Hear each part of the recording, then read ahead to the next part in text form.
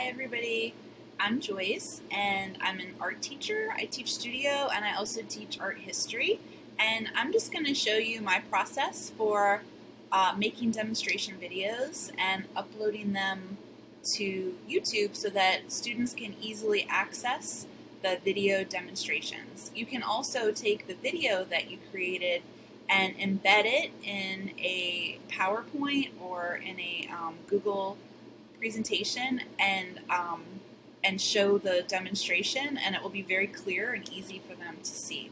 So just to start off with, I use this thing right here. It's just a phone stand, and I use my iPhone to record videos. So it has a little attachment on the end here like this that you open up, and you put your phone in it like this, and then you can position it over your artwork like this. This particular phone stand that I have is called an Archon Pro phone stand, and I like it because it has an adjustable neck here, so you could put it on the floor, you could put it on the table, you could make it higher if you want. It's also has a very heavy base, so it doesn't tip over very easily, and this can be adjusted, so you could have it like looking at you directly, or you could have it like an aerial view over the top while you work. So for me, this is really an important part of my process. So I got it on Amazon, I think for like $75. But I'm sure there are other versions or brands that work just as well. So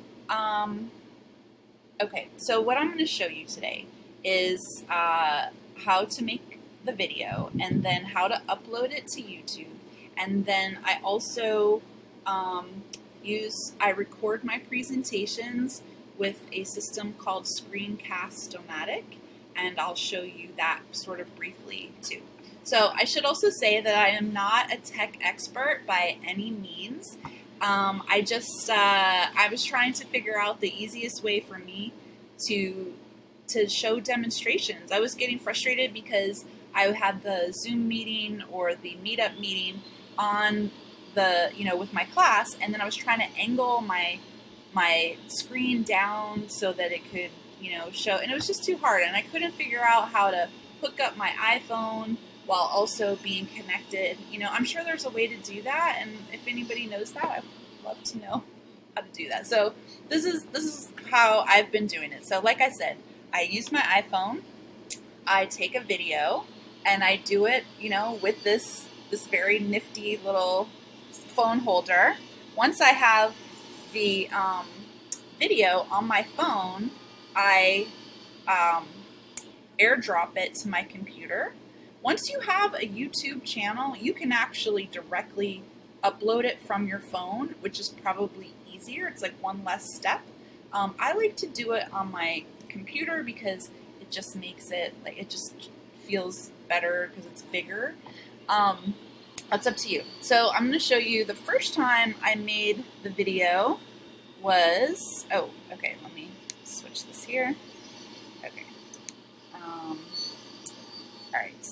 So this is the first time. Oh, notice that when I make my presentations, I do leave this like a little bit of space over here on the right-hand side, because there's usually either like a row of students there or my face and this webcam thing.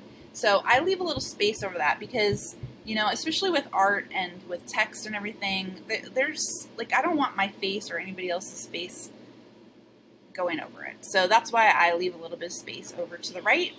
So here's a video. This is when I first started doing it. As you can see, I have this video at an angle. So I sort of like held this thing up like this, and I was like, hi, this is what we're going to do today. And then I just sort of moved this whole thing over to the side. And as you can see, this is, you can see it's sort of like this demonstration too. I like this angle because you can see like my palettes, you can see the color wheel I have, and you can see like me actually working. But I can't say that this is my favorite way to do it. I'm going to show a little tiny clip of this. Or blue, we want it to look mixed together, which is a gray. You can also try different blues, you know, and you can also try orange because blue and orange are complementary colors. So maybe you try this blue and you can try it with this orange. See what happens when you pull those together. Sometimes you get a warmer color gray, sometimes you get a cooler color gray. Okay, I think you get the point. Oops. All right, so I think you get the point. So then, with this one, all right, so here is the advertisement for this Archon Pro phone stand. You can see that it's also, bakers use it, and it has this like they have it set up directly over the top. So in my next video, I'll show you the difference of what that looks like, because I sort of found that to be a little bit clearer. So here's what this looks like in my demonstration video. Okay, so obviously I haven't finished this, but I just wanted to show you how I would do the inside of this. This is dry now because I've waited a while. So I'm going to, well, according to the picture, there seems to be some green in, so I'm gonna mix up my green here. There seems to be some green in the fields. If you just, so it's up to you. You could put green in between here. You could put green in here. It's really totally up to you. So I would do something like this, where I would just sort of fill in some of these spaces with some green, and this will give the impression. So you get the idea with that. So those are two different ways to do it. I really like the stand because I like the aerial view, and then the students can see very clearly over my entire project. Okay, so now this is a screenshot. Oh, you can't see it because my face is in the way.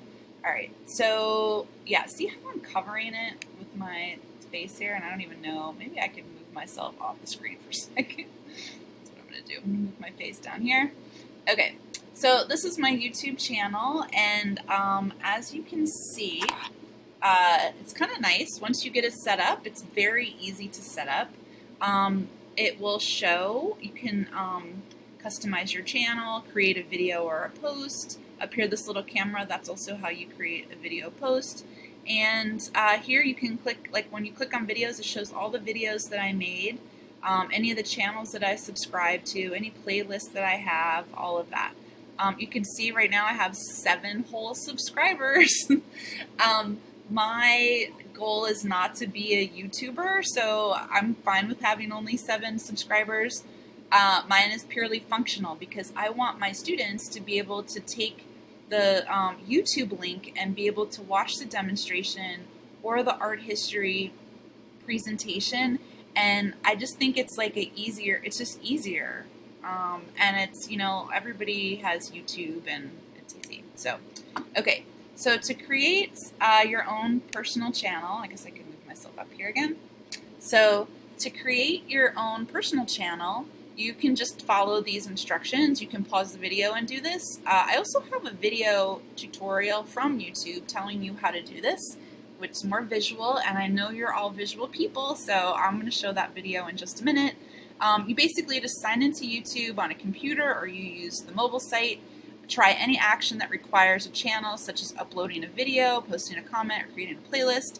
If you don't have a channel, you can prompt to create a channel, and then yeah, check the details. It's pretty easy. I think that they have you confirm the new channel, and then you're done. Okay, once you have your artworks uploaded to the YouTube channel, and you have like a video link, you can then take that link and embed it into your PowerPoint presentation or into your Google Slides presentation, and it will pop up like a video, kind of like I did here. So you could imagine that if I was showing this presentation and this was one of the slides, it would be easy for the students who were part of the Zoom meeting or part of the, you know, Google, like the meetup or whatever, to see the demonstration quite clearly.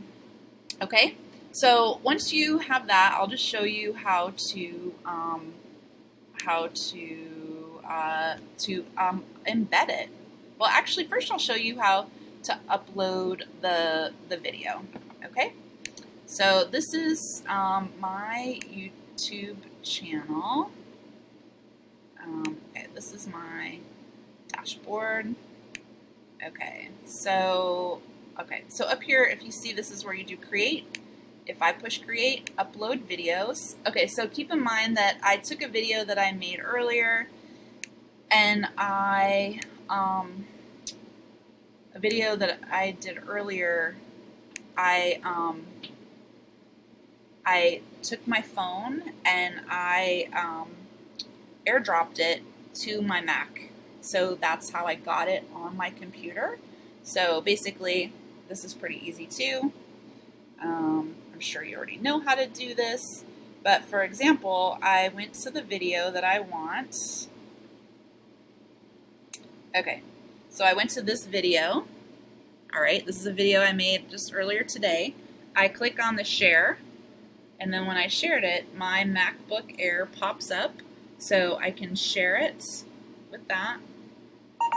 You hear the little beep, beep, beep. So that means that it is shared. Now it is on my computer. Then it's easy for me to just drag and drop it into, oh no, you probably didn't even see that. I'm so sorry. See, you know what? I should also say, in the video that I watched about remote learning, they did say that it's important for you to create your own videos. For lots of reasons, it's important for you to create your own videos because you get exactly what you want, and not to over edit them, because students want to see your personality, and they want to see, you know, when you're teaching, you can't edit out when you mess up. So, you know, the same thing with the remote. I think I just recorded this and I was showing you how to airdrop something, and my face and my demonstration wasn't even on in the part of the screen that was being recorded. So I'm going to show you now again, because I don't think you saw it before.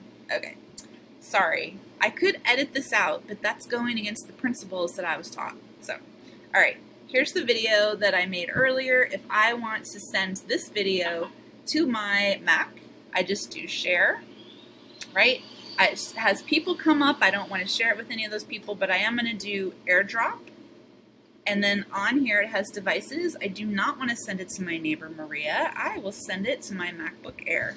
So I click that, and then you heard the little doot-doot-doot, and then that is ensuring that it is being uploaded to my computer. Okay? All right. So once we have that, we're back to this where it says drag and drop video file to upload. I'm going to go to my what was uploaded today, which is this one, which I just uploaded, so I'm going to drop that in there. As you can see by this little icon thing, it's uploaded. It wants me to put a title in here. It's required. I'm going to title that intro. I mean, you can do something more elaborate, but that was my little introduction to you guys. Down here, it's going to give you some thumbnails to show as like the screen, to show as the, whatever, the title page of your video. You could upload a thumbnail if you prefer to do that. Is it made for kids? Yes. I don't know what happens if you push no, it's not made for kids. I've never made a video not for kids, so I don't know what happens. Okay, over here, you push next. This next screen is nothing that I know of. And then on this one, visibility, you can set it to private, so only you and people you choose can watch your video. You can set it to unlisted, which means that you can take the link and send it. Whoever has the link can watch it.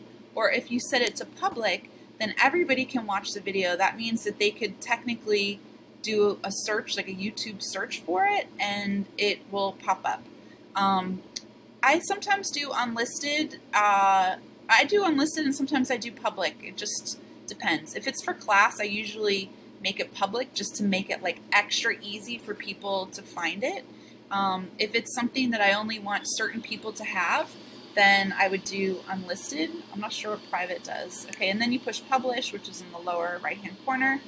And you can see that the video is processing, and it just takes a minute. So, okay, so I'm going to go back to, while that's processing, I'm going to go back to here. Okay, so, oops, sorry. Okay, so, all right, we're back to my presentation. So now that I have my video is uploaded to the YouTube channel, I could get the YouTube link. You know, we've all seen a YouTube link, and then I am just going to embed it into my presentation. So I have a new slide. I'm going to go up to here where it says Insert. I'm going to do Video, Insert Video.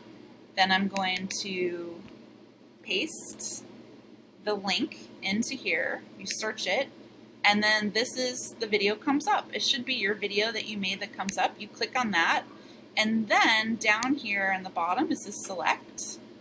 You select it, and then as you can see, that video that I made is gonna get popped into this slide. I usually just stretch it so that it fills the space a little bit, and that's it. And like I said, I make it so that there's some space over the side in case I'm doing like a web thing like I'm doing now or whatever. So yeah, so that's it. I feel like that's it's like kind of easy peasy, and if you're given your lesson and you have this presentation, you can just go along and show your presentation, and then your demonstration video is right there in it, which I think is kind of cool. Okay, so the next thing is, how am I getting this recorded, right? There are multiple ways to record your screen, and I can only assume that many of you have already figured out how to record your screen. I think that, you know, if you're in the, if you're doing like a Zoom, you could record the Zoom class.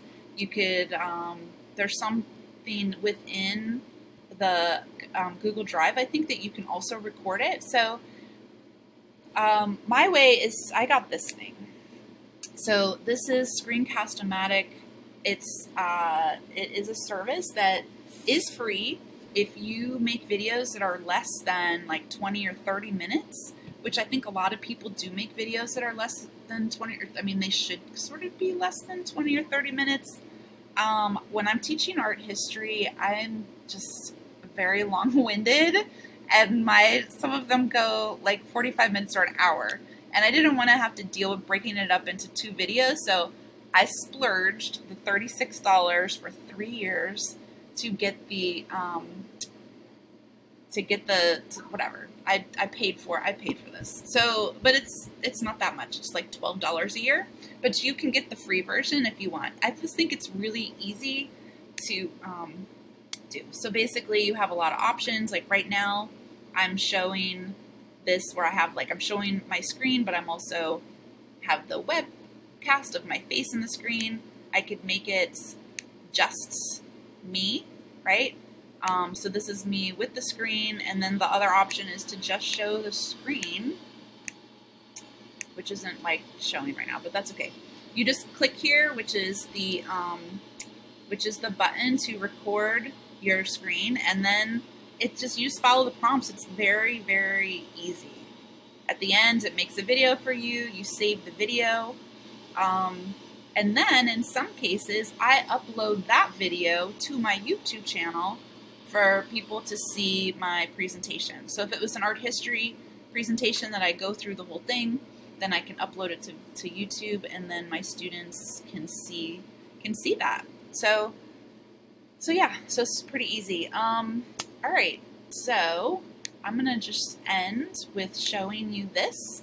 You can, I don't know, actually, like I said, I'm not a techie. I don't know how to get rid of my face from this, so I apologize that you're going to watch my face while you see this video of how to sign up for YouTube, and how to create your own channel.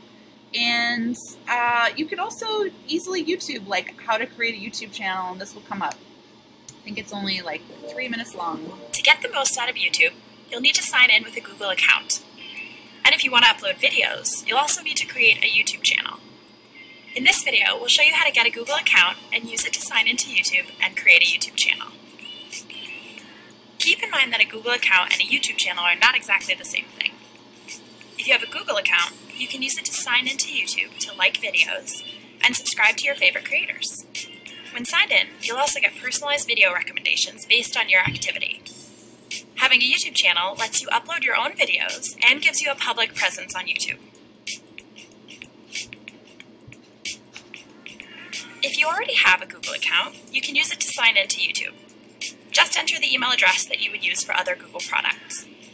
For example, if you have a Gmail account, use that email address and password when you sign in. If not, you can easily create a Google account directly from YouTube. Start by going to youtube.com or opening the YouTube app. If you're on a computer, click Sign In, then click Create Account. From here, you'll be asked to fill in your information. If you're on a mobile device, select the profile picture icon, and then tap Sign In. You'll see a plus sign, which you can select to add an account. Choose Create Account from the sign-in page.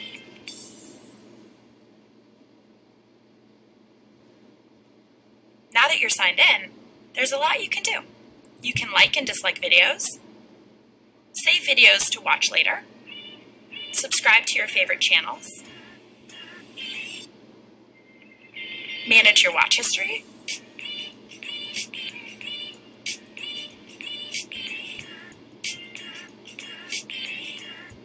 or flag videos that you don't think should be there, and more. The more you watch and interact with videos, the better your recommendations will get. Once you're signed into YouTube, you can also create a YouTube channel. This is how all of your favorite YouTube creators got started, and you can too. To get started, try any action that requires a channel, such as uploading a video, posting a comment,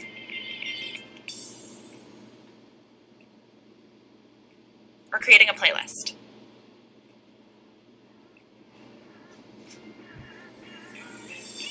If you don't have a channel yet, you'll see a prompt to create one. And who knows, you might be the next big YouTube star. If you'd like to learn more about getting started on YouTube, check out the links in the description below. And that's it. Subscribe for more YouTube tips and tricks.